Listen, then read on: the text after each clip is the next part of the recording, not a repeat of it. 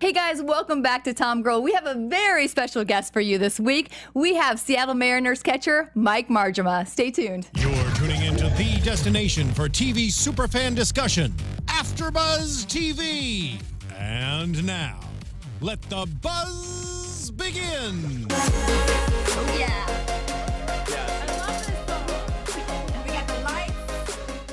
I'm pumped up. Are you pumped up? Ooh, it feels like a Friday to me. Hey guys, welcome to TomGirl. I'm your host, Jurgens, and I'm joined here by my co-host tonight. Hi, I'm Hannah B. You can find me on all social media platforms at Hannah B.E.E. Tucker. And we have our very special guest, Mike, for you tonight. Mike, where can everybody follow you at? You can follow me on Twitter, on Instagram. Instagram is mike.marjama, and then on Twitter it's mmarjama.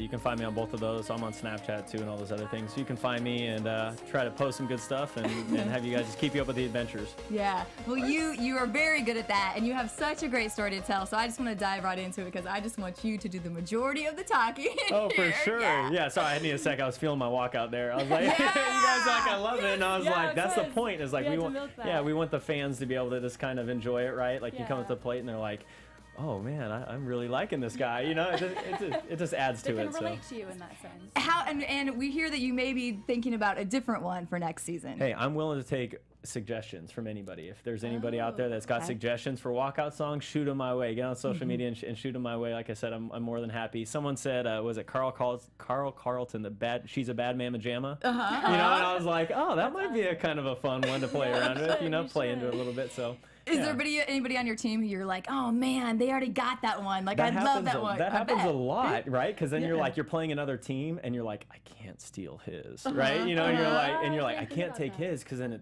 you know, or like you're choosing between two, and then one other guy has on another team, and you're like, huh. The worst case scenario is when you choose one, and you choose in between two, and you choose one, and then another guy has it when you go on the road, and you're like, I should have chose the other one. Yeah. You know, so. Is it like dibs? You guys call dibs, and like, is it like a whole competition kind of thing? Yeah, you know, so like, you know, it's different. Like, you know, Robinson Cano. So Robbie's agent is Jay-Z. He's Jay-Z, but Jay-Z is walking. Like, that's really cool, right? So it's like, I don't know. I gotta think of a kind of one to come out with. Anyone that you guys just kind of make fun of somebody for that like is like, oh, they have, you know. Yeah, you know, like someone was like Miley Cyrus part in the USA or something, you know, and it was like, but Has see, that happened?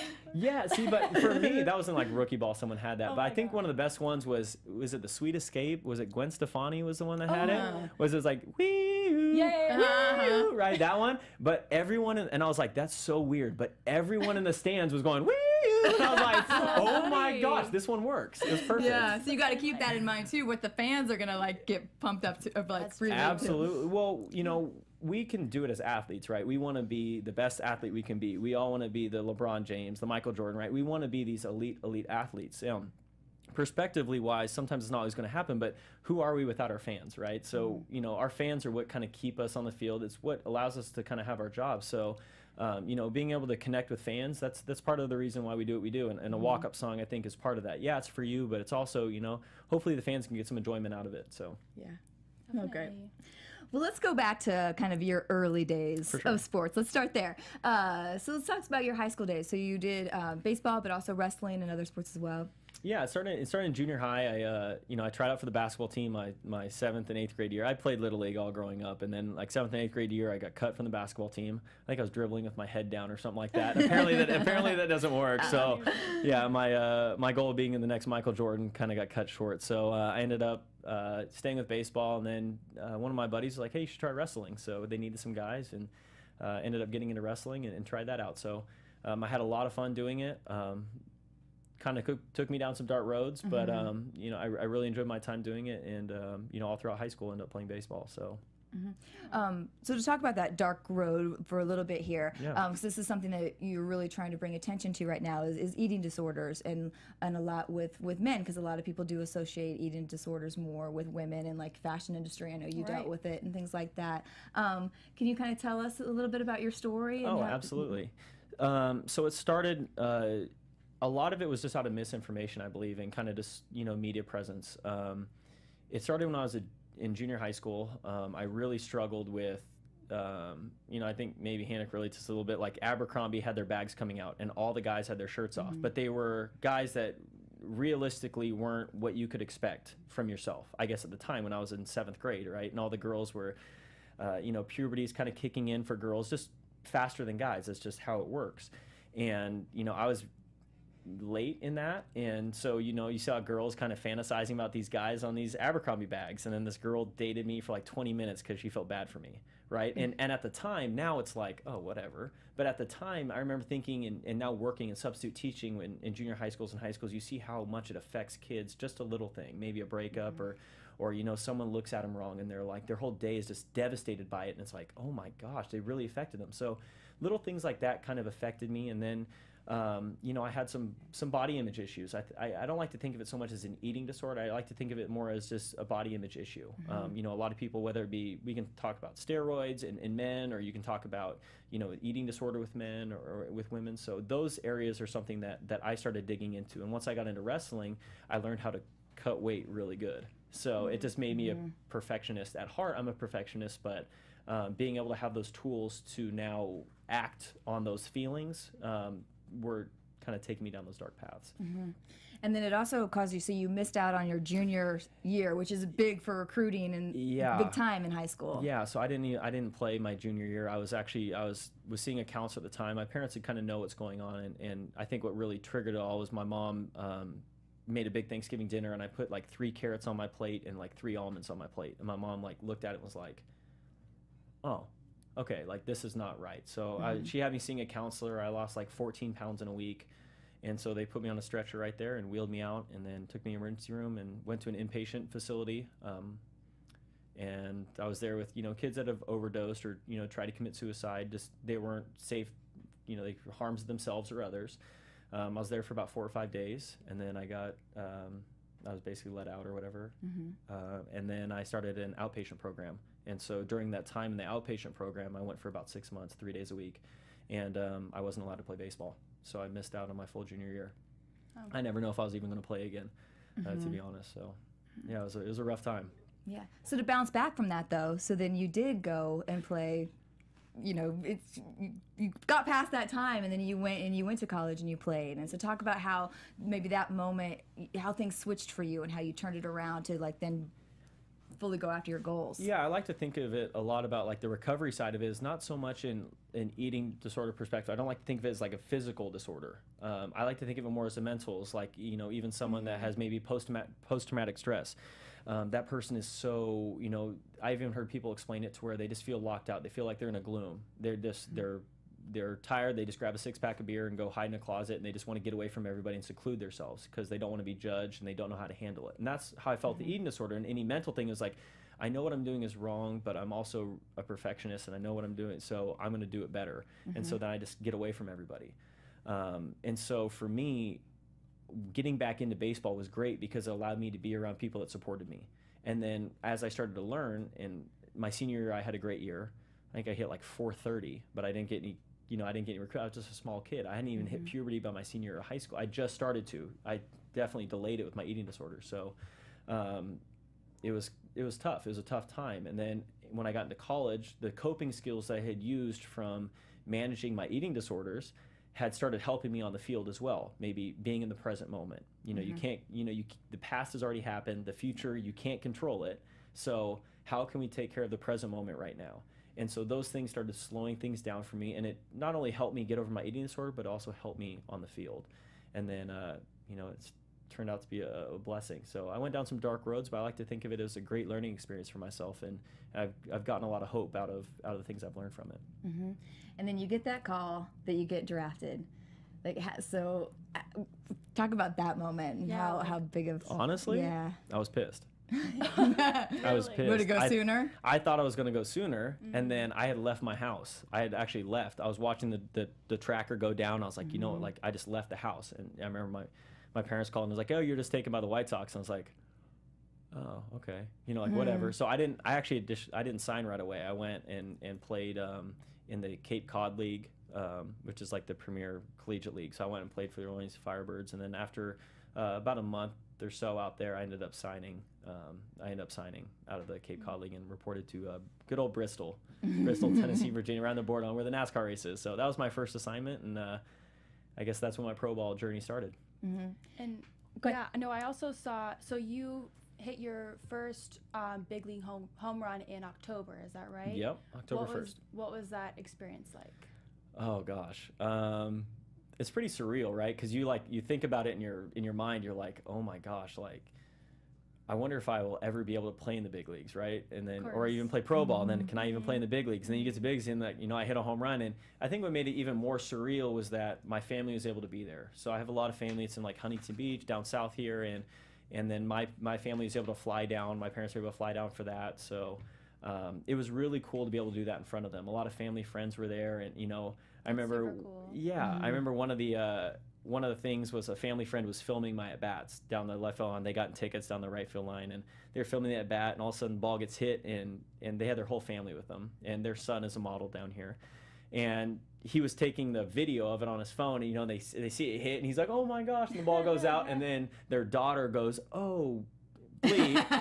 And and her dad's like, no, you ruined it. So it was funny, but it's like, those things are they're priceless moments that you just, it's like, for me, I don't like to think of it as myself, right? Like, is it great that it hit a home run? Absolutely. But I don't deserve it. It's like my family deserves it. My family's been there with me since I was, my family had to go through hospitalizations with me for my eating disorder. And now all of a sudden they're able to walk into a big league ballpark and see their son on the big screen and see the name. My mom gets to have a Marjama jersey. It's that to me, it's like that.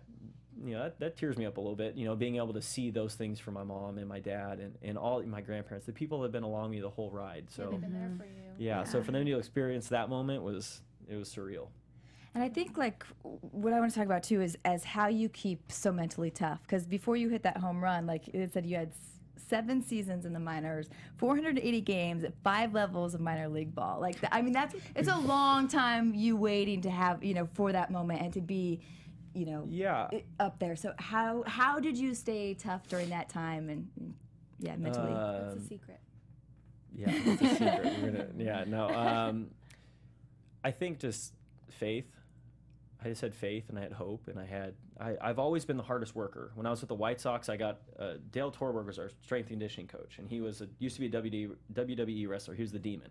So every year he would pass out a weight belt, which was the big wrestling belt, and had the White Sox on it. Well, I got the hardest working player in the organization, and everywhere I've gone, I feel like I've always been the hardest worker, whether it be high school or college or what. That's always been my personality. So I always knew I could, and now that took me down some dark roads. I could have an eating disorder, but I did it better than that type of thing. Right. But that's just was the way my personality was. So when there have been times like this year to start the year, I was supposed to be off the roster on the Phantom deal, which means I'm healthy, but they don't have a spot for me.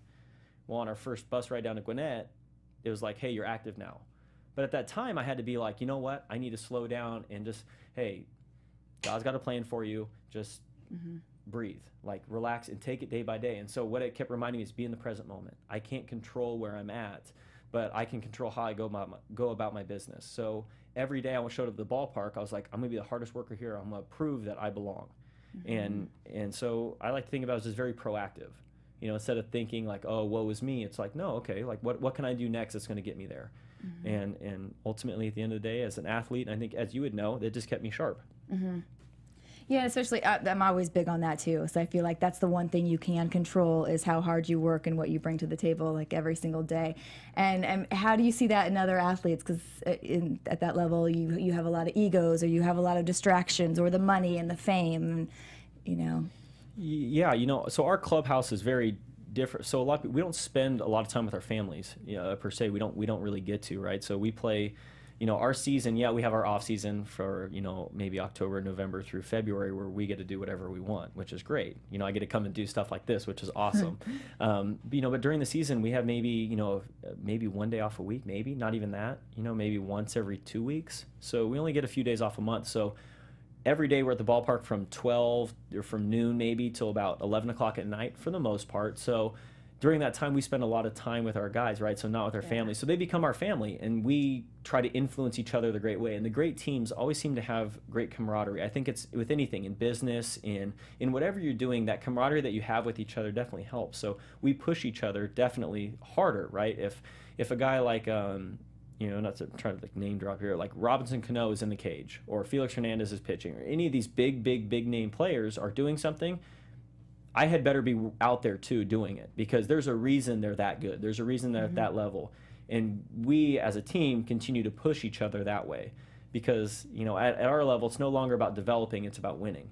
And so our job is to go out there and win and compete and put up the numbers. So, you know, whatever we can do to help each other win and be the best team we can be is really what it boils down to. So we keep each other sharp, and, you know, if something is out of line, you know, the veteran guys let you know, and you take care of it. Can you talk a little bit about, you switched positions? You didn't always start out as a catcher. How was that transition for you? Ooh, tough. I like to think of myself not as a catcher, more as a squatting infielder. Yeah, no. So I was a third baseman. I was actually a second baseman in high school. I was really short. I mean, give you like visuals, I guess I was probably about 5'6", 5'7", 130 my junior year. Granted, the eating disorder definitely played into that. You know, my senior year I was about 5'11" or so, 160. I started growing, and then finally we got to college. I was like, okay, I'm 6'2", 6'3", 200. You know, I started growing into my body, I guess. You know, so my body just translated to third base, and then when I was at Long Beach State, just one of the days they were like, hey, you gonna try catching? I was like, sure. You could maybe do it. And so I threw on the gear, and so in pro ball I was kind of drafted as a catcher, third baseman. My first year I played third, and then next year the White Sox threw some catcher's gear in my locker, and I've been kind of bouncing around back and forth since. So this is about my third year in a row really strictly catching. So I'm still relatively new to the position, but I can't let it show. Yeah. You know, it's all about just performing now and just doing what we can. So skill-wise, what things did you have to pick up? Because I read, like, when you were second baseman, you used to study where the batters, where they would, their percentage of where they would hit to, and you could tell other players where to move to and things. Yeah. So how did that mentality switch when you were a catcher? What kind of things did you have to pick up on and learn? Well, I'm a cerebral player. Like, I like to think of myself as I like to think I'm decently smart. So, you know, and I try to think things through. So one of my big things now is we get huge scouting reports on every team we're playing. So we have big old lists of, hey, pitch here, pitch here. We have, you know, a big video room we can just study hitters and all this stuff. Where are holes? What does this guy do? So for me as a catcher, you're the commander on the field, right? So every pitch, like, coaches don't call pitches, we call pitches, right? So I have to know what the pitcher likes to throw, what he wants to throw, what this hitter can't hit, why can't he hit it, you know, is he in a slump, is he 0 for 10, he's really hitting this pitch. So there's a lot of different factors that go in, right? So that's where for me is you have to be extremely prepared. And so I like to think I overwork, but to me that just gets me prepared and forming those relationships with the pitchers to make sure I'm pitching to their strengths and allowing them to be successful. And the best time that, you know, the best thing we can do as a catcher is almost be invisible. Like, you don't know we're there. And that's like the biggest thing. It's like, look how well that pitcher pitched. And it's like, not to take credit away from any of our pitchers, but it's like, but, you know, it's like, that's our best thing is like, you know, you don't even know we're there. You're just watching the pitcher do his thing and dominate. And then it's just like, you know, at the end of the day, the pitchers know that, you know, we definitely have helped out part of it. But, you know, that's one of the things I love about it, and picking up how to call a game. And that's where learning from veterans is huge.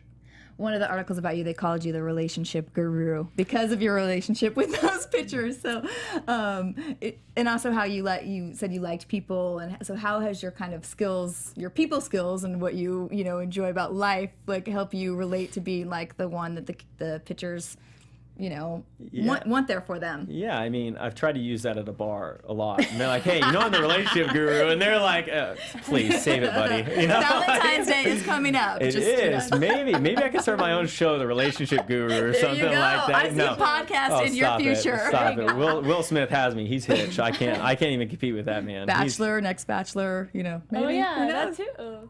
Oh, we'll have to save that for a different story. No. Oh, if you guys are watching, please don't put me on The Bachelor. No, Agent. Oh, yeah. Yeah, so, you know, oh gosh. Let's just pass on that one. I'm kind of curious, like, for people who have gone through what you've been through, who need a piece of advice, like, what's the biggest piece of advice you think you could give them? You know, I think, like I said before, you know, the eating disorder is a great way to describe it, because that's what I went through. But I like to think, you know, I had a lot of body image issues, and I think that's something that doesn't really get addressed. We try to define someone as, okay, this person's anorexic, just clinically. That's just how, you know, a diagnosis works. But a lot of times it all just stems from, you know, a body image issue or, you know, a way it is. And when that brain gets malnourished, your brain doesn't work the same way, right? So an example would be, and this will get to where I'm going to go with this, is I thought that in order to get really shredded, if I didn't eat anything and I worked out a bunch, I would work out and get big and strong. And if I didn't eat anything, I wouldn't get fat. Well, when that wasn't working, I was like, okay, I'm not doing this right. I need to eat even less and work out more. Well, when that wasn't working, I'm going to eat even less and work out more. And pretty soon I was on this downward spiral. So the biggest thing that I would say to somebody is that, look, there's help. If I wouldn't have been so stubborn and felt like I had all the answers, and I would have been more open to saying, okay, you know what, I think the way I'm thinking about myself isn't healthy. Why isn't it healthy? Okay, it's okay to have these feelings and thoughts, but how we act on those thoughts is where we kind of draw the line and say, okay, are we doing something in a positive light or are we doing it in a negative light? And so my, you know, kind of goal for everything that I'm trying to push here is that people, when you see this happening, whether it be an eating disorder, maybe a PTSD, maybe you're just struggling with depression, is there's help. There are resources out there to help you, and all you have to do is just ask for it. And there's more than enough people. You know, I've had so many people reach out on Twitter and Instagram saying, hey, I think I know somebody that's suffering from this. You know, what can you do? And I was like, you know, the most important thing is for them to want that help and just to kind of make that acknowledgement.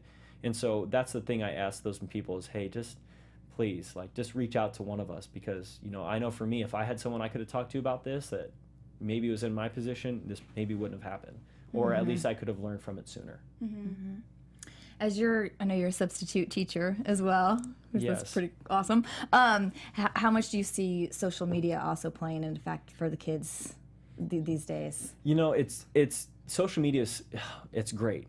It's wonderful, right? Because a fan can have instant connection with me as an athlete. I love that. I want fans to be able to have access to my life, for the most part.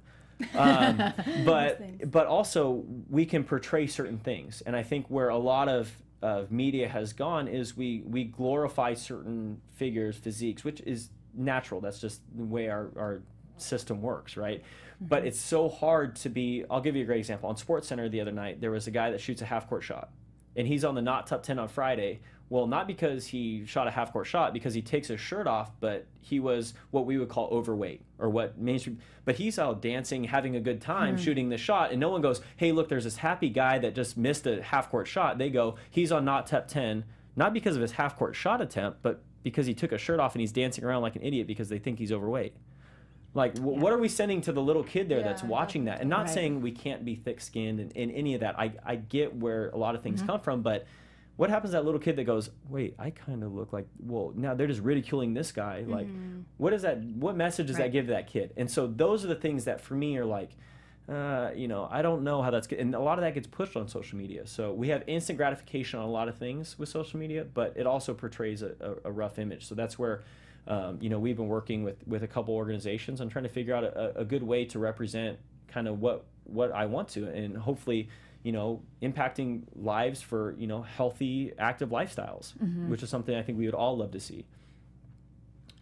Yeah, for sure. And I know on your social media, you post a lot of motivational quotes, inspirational things. I think we had I have a couple on here too. That would be Stephen number photo like 4.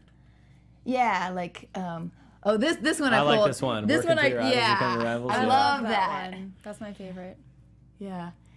And then this one, be fearless in the pursuit of what sets your soul on fire. That one's Yeah. really good. Yeah. That one was just one thing I always love. I just did the Seattle Mariners caravan here up in Washington, and we got to go around to a bunch of local elementary schools and hospitals and see kids and you know, and just see fans, right, and be on their home fields, like I would like to say, right. So everyone comes to Seattle to see us, but we have such a really broad fan base that we're able to kind of go to their home fields and be able to kind of give back to them. So it was a great opportunity to go do that, and I really enjoyed it.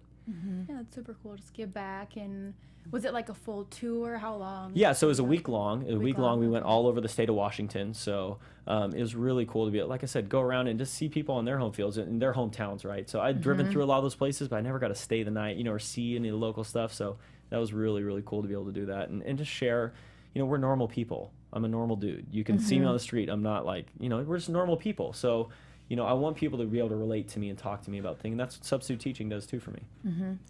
How much more of this is this kind of your mission now, like using your platform that you have with the team and in baseball to, like, you know, give back and oh, never bring out ending, these never ending. This is something that it won't stop, you know, and that's my thing is like, how can we, you know, for the rest of my life, I like to think of living a purpose-driven life.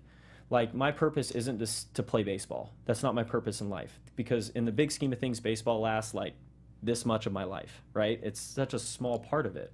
And I like to think of myself not as a baseball player. Hopefully I'm just a really cool, good dude that plays baseball, not the baseball player that did this or did that. You know, it's like, so that's how I like to define myself. And more or less, I really hope that what this does, you know, can impact some lives. And, you know, working with the National Eating Disorder Association, and, you know, I just got named their Spirit of Courage Award for the year. So, you know, I'll be honored in New York for that. So I think it's going to be kind of a cool thing to have on. And, and so, you know, knowing that what I'm doing right now is impacting lives and getting the recognition that these people are like, hey, you know what, like, you opening up and coming out with this stuff is really helping some people. And that's, you know, that's what it's all about. I can lock myself up and go somewhere, but, you know, I think interdependence is huge, right? Being able to interact with people and just spread positivity, spread joy, and something that we're so driven negatively on a lot of issues is, you know what, let's bring some smiles, let's bring some fun, and you know, I hope maybe my positive energy, and I'm like the Energizer Bunny, you know, it's nonstop go, but it's like, you know, hopefully that will bring some light to some little kids and say, you know what, like, they're struggling with something and go, you know what, like, I see Mike, he's having a lot of fun, like, what is he doing right now? And then they look on maybe social media because, you know, they're like, man, he's doing that. Let's try that, you know, and that's where we're trying to grow things and just give people an all access look at what I do, and not that it's really anything glamorous. It's just normal everyday life, but how can we look at it in a really cool light? And I think it's where we're going. And I just think it's so brave, and I think it's so great that you're sharing that about your past, you know, because it's hard for a lot of people to share, and very personal, you know, for you. But I think, yeah, just the lives that you are touching and can touch. And I think, you know, it's great to look at people where everything is going great for them and they're the top athletes and they've always been like the top of their game all the time, you know. But I think that the story that you have, like having to sit out that year and then not being getting recruited for college, but saying I still want this and going after it, you know, I think that gives people a lot of light and hope, knowing that even if there's a time in your life where maybe things aren't going the way you want, you don't have to stay in that cycle. Absolutely. You can change it. Absolutely. I think, you know, it's just being proactive. I think one of the big things that helped me is you have a choice, right? So like every day you wake up, you have a choice on how you feel and how you act. And for me, it's taking the switch. And, you know, a lot of times I look in the mirror, right, and have like these really bad images of myself. And I would go, you know what, like, it's not that bad. Like, so I take Post-its and put Post-it up with like a smiley face, you know, or say like, you know, like, dude, you're awesome, you know, and you put a Post-it up there, and you know, that was one of my coping skills that we had doing in class, but I still was like, that's actually kind of a cool idea. So, you know, it's like throw some stuff up and be like, dude, you're the man. Like, you can do this. And it just gives you that positive, you know, hopefully, like I said, that's what I want to spread to people. And just that love and joy and, you know, and positivity, and let people just, you know, shine a light and let other people, you know, shine theirs as well. Yeah, I'm glad you said that, because that was one of the questions I meant to ask you. Are there any other coping or tools that you use or things that you could share with people? Yeah, I journal, you know, I like to read now. I never liked to read before. Now I like to just, you know, I think of just adding to my knowledge bank and adding to, you know, just adding information. If I can learn something new every day, I'm like, you know what, goodness, like, I'm going to be a lot better off. And so a lot of things I thought were just misinformation, the way that I had kind of portrayed myself or thought about myself. And you know, the ways I did that it was, like I said, so unhealthy. So my ways of finding these healthy outlets to do it, whether it be maybe finding more active stuff to do, maybe go hiking, go kayaking, you know, take the boat out, do something fun and interactive where I can still have this active, healthy lifestyle, but not take it to these really bizarre extremes. What do you do as far as like nutrition and workouts when you're off season? Yeah, so it's hard balancing the life of trying to be the elite athlete, right? Being one of the best 60, you know, in the world at what you do is very, very tough. Plus being, you know, having gone through an eating disorder is You know, are you restricting? Are you doing those things? So I don't battle with the eating disorder stuff anymore, but what I've tried to do is use it for my knowledge. So when I had my eating disorder, a lot of time I walk through the grocery store and go, I'm not allowed to have that. I'm not allowed to have that. I'm not allowed to have that. I can't have that. I can't have that. I'm not going down that aisle, right? You know what I mean? Like, I know what's going to happen if I go down that aisle, right? So instead it's like, okay, and I used to think of food, right? I used to, like, if you made a, for example, Atkins diet became a big one when I had mine, right? So the Atkins diet come out and everyone's like, no carbs, no carbs, no carbs. Wow. And so all of a sudden you see a hamburger and you're like, I can't have the bun, I can't have that. And you're just like, well, what the heck can I eat? So many cans. Yes, Yeah. and there's so many cans. Yeah, let's turn it Yeah. around and then think positive. What can I have? And then 100%. Yeah. And so now being an elite athlete, I'm like,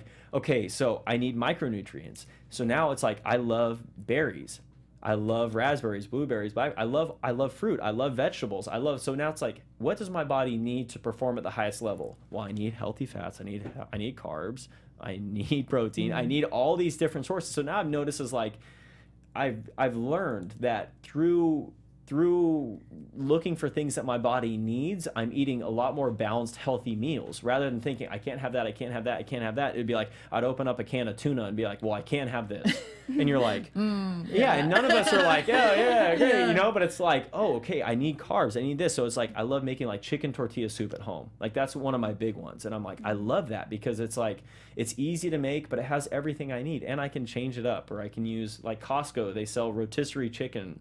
And it's like, good too. yeah, so then that's like, and they sell like the meat, they pull it apart and they sell it in the package. So I'm like, okay, I can use that for something. You know, I use that for a salad or something. So, you know, and then I just add to it. Like I really want to make a, you know, an omelet. So I add different kinds of peppers because I want to hit different micronutrients. It's, like I said, it's just adding things and thinking it, like Hannah said, in a positive light, thinking of things that my body needs to perform. And when I did that, it's like, I perform better, I feel a whole heck of a lot better, and I know my brain's working in the right way. And I know if I've been through this too. It's like just listening to your body and like, okay, I feel like I should be eating this today. Like literally, like you just kind of listen. Oh, I'm thirsty. Like I should actually be drinking water. Like those are things that people don't think about and don't do enough too. And you know, I have experienced some of that through modeling, kind of as you mentioned a little bit there. So I can relate in that sense as well. Yeah.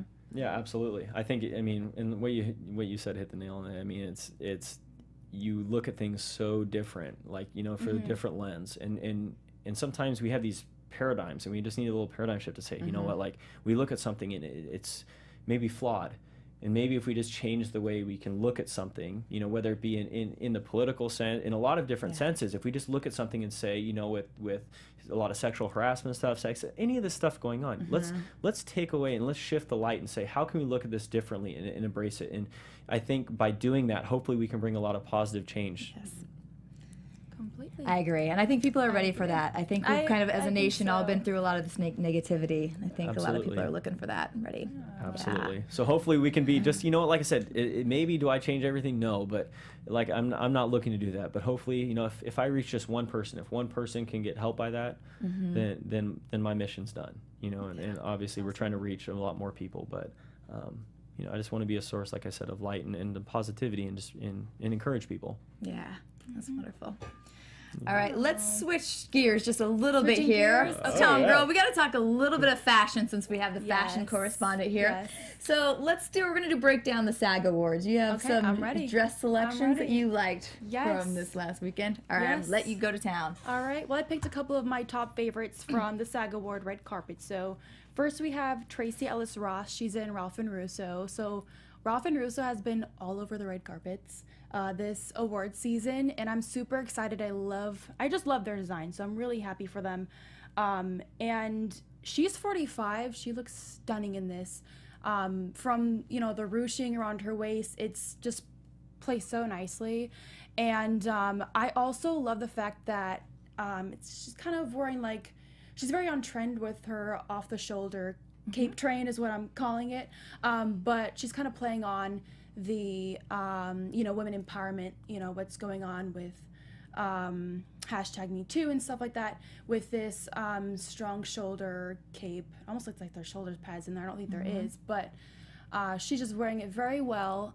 If I'm gonna be like nitpicky though, I would say that maybe the stylist should have, the hem is peeling, like where her slit is. I would say kind of fix that. But other than that, she looks so stunning. I don't know, Alrighty. what do you think? Yeah, I do You too. like it? Yeah, I think she looks fantastic. Feel free to go to your picture next. too. Yeah, I know. No, she looks good. That's what I was gonna say. I was like, wow, that's pretty good looking right there. That works for me. Awesome. Yeah, no, Well, that's good. next we have Yara Shahidi. She's wearing Ralph Lauren. This is a custom piece, and people are like, "Oh my gosh, she's giving total Diana Ross vibes," which I think she is. And she's 17. She's Cute. killing the red carpet. When I was 17, I was like, "What's a red carpet?" I don't know. That smile right there. But, Yeah, gigantic. Oh, It's it's gorgeous. gorgeous, and Yeah. I love the juxtaposition of this outfit. She's TomGirl. Little TomGirl there, and also has this huge feminine bow that's just a knockout piece. And the train, of course, you can never go wrong with the train. So I just love that piece very much. And then next we have Allison Williams. I'm dying over this. It's kind of like old Hollywood meets almost like a flapper girl, but it's not too costumey. And this is also, did I say Ralph and Russo? Yeah. So they. One thing I love about them is that they always pay so close attention to detail. So it makes it look expensive and luxurious. And her lipstick, guess how much her lipstick cost? Less than $10.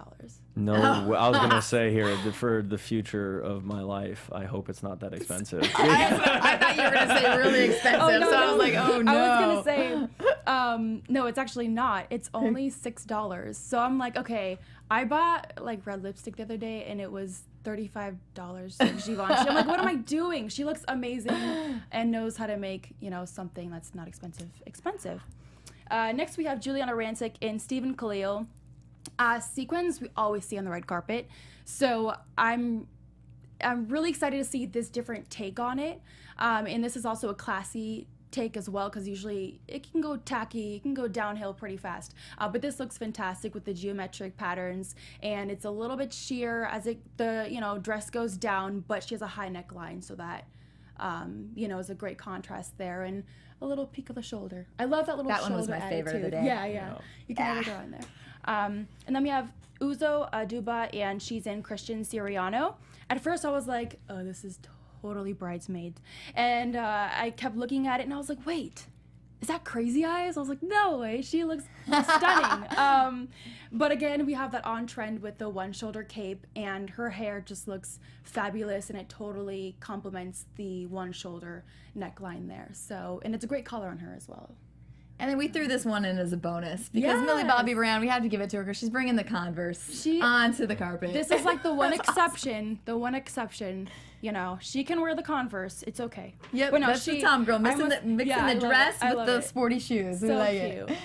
She's adorable. So we're going to segue this into talking a little baseball fashion here. Please don't. Yes. So we talked a little bit before the interview. I want to bring this one back up because we had a little debate here about the baseball pants. Oh, gosh. So the baseball butt. The baseball butt there we go. and the stirrups. More or less. Okay. There's a whole story. So yes, because I am a fan of the old school stirrups, and what me and your agent's wife agreed on is because they made the pants were a little tighter, and it made them a little show off the butts a little bit. We're just gonna say it here because that's what we do. Because baseball butts, girls like. I'm glad we can say that. Okay, yeah, that's more or less yes. That is true. But now you like that's why I've been patting. That's why I've been patting my butt for like 4 years now. But, I mean, who's keeping track of that? Do you prefer the pants where you had the strips, or do you like the new with the long? So pants? My whole career I wore pants down with pants up with stirrups. That was college, like all my whole college career. And then when I first started playing, I was like, I had my pants up. And then I was like, I'm just going to wear my pants down. But everyone has their pants down now. So I'm like, I've started wearing my pants down. Pants up for me, I don't know, maybe make it shorter. But pants up, you got to have really good calves. And for me, if not, the pants just fall down, right? You got to have something to hold them up there. So, my calf game I think it's average. So maybe a C or B. Yeah, probably about a C. I don't know. Maybe we can rate that on the next fashion thing. Okay. Yeah, right. There we go. I got that covered. Yeah, that's what we'll do. Yeah, so. Yeah, but I think fashion in baseball is fun because we're trying to bring a whole new. We want maybe the bat flips and all this stuff. We want it to be fun for fans, right? That's what as players we interact with our fans too. That's part of it. And you start seeing guys with like these big neon colors and our cleats and everything. And I always love like white uniform with white cleats. I mean, I don't know, it just blends with the pants. It looks all one piece. And I'm very simple with my style. Like one person that mentioned style to me is like the classics never go out of style. And so I'm very much like, I try to be that way. And so when I look at stuff, I like to just wear very solid stuff. I'm not a big flashy guy. So I just kind of stick with the basics. But, you know, we have guys that add their own unique flair, which is awesome, because in a game where we all wear the same uniform, being able to spice it up kind of your own ways, you know, is really, really cool. That's fun, yeah. In your everyday life, what's your style? I like my tan suede Chelsea boots. Those are my go-tos. Nice. Yeah, I rock those. I'm a big Hudson jeans guy. Shoot, I'm trying to think of all the T-shirt and things. jeans. I'm a T-shirt. shoe hoarder. I have a Okay. ton of shoes. Probably more than I probably should have. It's okay, I can understand. Yeah, so, I like shoes, too. but you know what? I never really gotten into fashion. And then now that I've started to, you know, it's easier. Social media now gives a great outlet to be able to just see what guys wear. So, and it's able to do it kind of, you know, reasonably affordably. You know, the minor leagues, like, we didn't have a lot of money. So how can we, you know, make ourselves look like a professional, but on a budget? You know, I think of like balling on a budget or whatever. Right. You know, it's just exactly. like, yeah. So, Okay. yeah. So, you know, it's just trying to be great about, you know, what we're doing. And like I said, this big flash really wasn't my thing. So it's like, I just think solid colors for me, and you know, hopefully just not try to stand out too much, I guess. I don't know. What about accessories? Because the baseball chain's always something. Oh, What yeah. thought goes into the See, I got a few. Yeah, I got my cross. So and tell my- us why you picked the these same. chains. These are two I've had for a long time, but I'm not, like I said, I'm not a big flashy, like, you know, I'm gonna pop these big chains out. You know, it's definitely you know, in our like Latino culture, it's just very, you know, it's the culture is a little more flamboyant, which is, it's really cool. So I got to go to the Dominican Republic, you know, this winter. It was awesome to be able to experience that culture, because you get to see how culturally it's different. I think that's one of the great parts about America itself, is we're so culturally diverse in a way that everyone gets to bring their own unique vibe. So it's funny, you know, going through these dresses and everything and watching people see, you know, people get to bring their own style and flare it up. And, you know, and that's the best part about fashion, right? Is just being able to Exactly. portray yourself outwardly. You know, it's like same with tattoos. Like I have tattoos, but they all portray something different. And I think that's one of the great parts about fashion that I've started to learn. But like I said, I'm not even close to your guys'. So I'll heed to your guys' expertise on that issue. I was gonna ask. Tell us about your tats. Oh, I got a bunch. I got my whole back is pretty much done. And then a lot of the ones that I have, like on the inside, is like just a state. I've got pretty much Jesus walking on the beach going on water. The Clipper ship, just to find my way. So a lot of it, everything that I have, I've got some angel wings across on my back, and then last name and just a bunch of stuff. But one that goes down my spine. So I mean, I have a bunch of different stuff, but my Achilles are done. They all have meaning to me, and they're all pretty much based around my family and faith. And those are the two things that were always been my foundation. And those are things I never felt like were going to change. So for me is just knowing, and maybe it's just the symbolism of it, but putting it on my body and saying, you know what, like these are my rocks. These are things that have grounded me, and these are things that keep me going. So it's a daily reminder of the motivation, but also a daily reminder of humbling myself, knowing that, you know, no matter where you get in life, you know, you've always come from somewhere, and keeping that in mind. Great. All right. Let's. I see a picture we have up there now. Let's talk a gosh. little bit. We also like to talk adventure here. So Oh, I I ripped love this it. one from your Twitter account, I believe. Okay. So, and you have to pronounce this. I know it's gonna Idaho, but say. I'm like, I Coeur don't know. d'Alene. Yeah. Coeur d'Alene. Yeah, Coeur d'Alene. Yeah, that's in Idaho. It's a beautiful, beautiful resort. They're known for a golf course there. It has a, for anyone that really likes to golf, there's a island green where they actually take you on a ferry out from on shore out to the island green. So you have to ride a little ferry boat out to the green. So you get your cool. tee shot, and then so it's known for that. But it's a very, very, very nice summer resort. I would highly recommend. The Mariners did us the luxury of putting us in the resort there, and it was beautiful. That was a room. That was my view from my balcony there, looking out over the lake. So we got to stay there for a few nights and visit with some of the fans near Spokane there. It's right across the border from Washington. So it's a beautiful, beautiful, beautiful area. I recommend anyone going there in the summer. In the summer is beautiful, but in the winter is nice. There's a little snow flurry that went over the lake, and really, really that's beautiful. cool. Nice. Are there any other spots that you've been to, or are you an adventure person, or what kind of things do you like to do? So I haven't really got to go on much international travel. I've seen pretty much everywhere in America, being in 7 years in the minor leagues. I played in every state, and I played in every place imaginable. I've been to Mexico, and I've gone to the Dominican Republic, so that was a really, really cool trip. And I would love to do Greece. I love to do Italy. I'd love to do the Mediterranean there, Turkey. I think that'd be a really fun trip to do. And I've always wanted to do Thailand and do that trip too. But you know, I think the Dominican Republic was a great lesson for me in learning how to. Not many people spoke English. I wasn't in a resort. I was in downtown Santo Domingo, so it was, I mean, I was in the city. And so learning how to have to travel and communicate and go to the grocery store and being able to communicate my way through. And I speak, you know, decent Spanish. Is very broken, but, you know, it was cool to see how their culture works and knowing that the ways that it's opened my mind. The ways that I see things sometimes are seen in a totally different light, and it was very humbling. So like I said, I recommend, you know, people just go out and be able to hopefully experience a new culture, not just in the States but abroad, and I think you can learn some great things not only about the other cultures but kind of about yourself too. So it was a very humbling experience. Yeah, for sure. It's great to get out of your comfort zone. Absolutely. Yeah.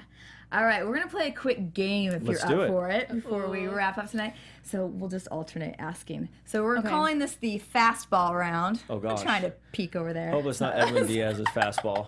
Yeah, don't throw a curveball on me here. So we'll swinging and just missing. quick questions, whichever comes to mind. Okay. Okay. Okay, beer or whiskey? Whiskey. Country music or rock? Country. Lakes or oceans? Lake. What are you afraid of? Ooh. Spiders and snakes. Your most annoying habit? Ooh, biting my fingernails. Favorite baseball stadium? Ooh, Safeco. Where's your happy place? Ooh, Lake Tahoe with my grandparents. That's it. That's it? Oh my God. Easy. Oh my God, I was feeling it. I was like, yeah. Oh That's my funny. gosh. That was a good game. Yeah, awesome. Yeah. Good music, Steven. Yeah, I was going to say, you're keeping me on my toes right now. Yeah. That's It's like, I like it. You got all 10. So I was like, Yeah, I'm like trying to think of this. Like, I can't give the wrong answer right now. I know. All right, well, just to wrap up, because I think we only have about 5 minutes left, but I just want to talk about what's upcoming things for you. And I know you have a documentary you just shot, Uninterrupted. Can you tell us a little bit about the documentary? Yeah, so there's a lot of big things coming out now, so it's awesome. I feel very, very blessed to be able to use my platform for this cause, and not just this cause, but hopefully it affects, you know, multiple causes, and, you know, just people's psychological issues in general. So Uninterrupted came up and did some filming with me, so I was strapped to the microphone for 24 hours straight pretty much, and for a few days, and I think we spent 3 or 4 days doing it, and camera crew following me around doing everything. So we're going to be having a documentary coming out here, and I'm really, really excited for it to, you know, it'll be hopefully a visual lesson. We did a lot of interviews just about my everyday life and how I go about my business and how I manage with this stuff and what we're trying to do with it, and just raise awareness for everyone and hopefully bring that positive light. So this documentary is going to be huge. I think I hope people can see it and get like I said, a visual representation of kind of what happened, and hopefully they can see it and go, you know what, I know I've been there, or I've been in that hole, or I can relate to that, and hopefully, you know, that allows them to just see it. Some people are, you know, visual learners, some people, you know, learn audibly, you know, or they maybe not learning as they experience something that way, and you're very touched by a song, or you're very touched by a movie. And I really hope that this is more of that movie route where, you know, that scene where people can go, okay, like, man, like, I know what that's like. Maybe I need some help, or maybe I can really help this person with it. And like I said, bring that positive light.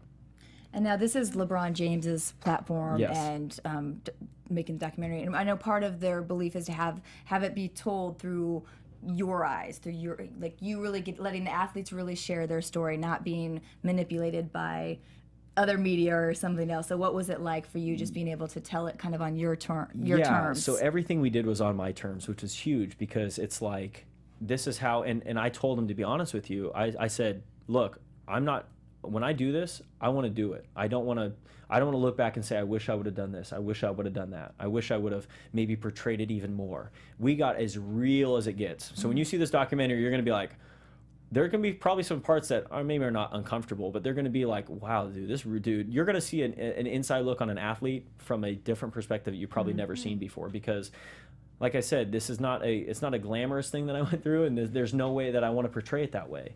I want to portray it as real and as heartfelt as it was, because that's what it was for me, and it was the darkest part of my life. So how can I now give that and maybe do it some justice? And that was for me to just be fully enveloped in it and you know, just portray everything I went through as clearly and as open as I could. Yeah, it's wonderful. Where are we going to be able to find it when it's out? So you can go on any of Uninterrupted's social media sites. They have Twitter and Instagram. They have all the social media sites, or you can go to uninterrupted.com, and they will have it all posted there. And then I'll be helping promote it, and we'll have a handful of people here that will be reaching out, and hopefully we can impact some lives for the better. Yeah, sure. Well, thank you so. Yeah, very exciting. Yeah. Thank you so much for coming on our show and talking with us today. It was so fun to have you. No, thank you for having me. This was honestly the highlight of my off season here. It was so much fun. I really appreciate it. That's good. And tell everybody once again where they can follow you on social media. Yeah, you can follow me on Instagram at mike.marjama or on Twitter at mmarjama. That's MMARJAMA. I'm on Snapchat too. You can find me anywhere. You can probably Google me and find somewhere to get a hold of me. I try to put myself out there. Those social media sites are fine. They'll reach out to me, and I'm more than happy to get back to you guys and like I said, just interact with the fans and give you guys an open look at my everyday life, and hopefully you guys can follow along and enjoy. Awesome. That's great. Well, best of luck to you in the next season and with everything that you're doing. It's just wonderful. Thank you. I appreciate it. Yeah. And where can everybody follow you? You can find me at Hannah BEE Tucker on all social media platforms. And you can follow me here at TomGirl TV and at JJ Jurgens. Thank you guys so much for coming with us, and we'll see you again here next week. Bye. Thank you. From executive producers Maria Menounos, Kevin Undergaro, Phil Svitek, and the entire AfterBuzz TV staff, we would like to thank you for listening to the AfterBuzz TV network. To watch or listen to other after shows and post comments or questions, be sure to visit AfterBuzzTV.com.